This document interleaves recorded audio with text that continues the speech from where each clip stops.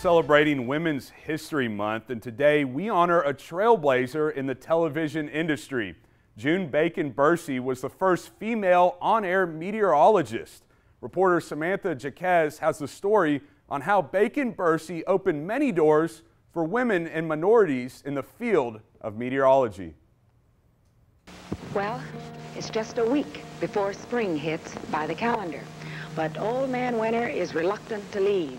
Some may call her a weather wonder woman, others a trailblazer or a pioneer for female meteorologists. All of them are true. June Bacon-Bercey was instrumental in opening the door to women and minorities in meteorology.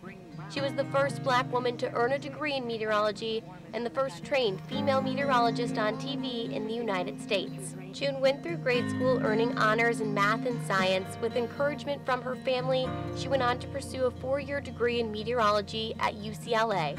But this did not come without barriers. Her college counselor told her on the first day that this honors math student, my mom, should pursue a major in home economics and not pursue what was clearly a futile pursuit to get a meteorology degree. For what reason? Despite this, June prevailed. She earned an A in thermodynamics and a B in economics. By 1954, she graduated as UCLA's first African-American woman with a bachelor's degree in meteorology. She then took a job at the National Oceanic and Atmospheric Administration and the Atomic Energy Commission. By the 1960s, her career took an unexpected twist. June took the airwaves as the first certified female meteorologist in broadcasting. I didn't want to, because at that time female weathercasters were doing weather in a way that they would grab the public's attention by playing ukuleles and doing all little silly and absurd things. So I didn't want to do it.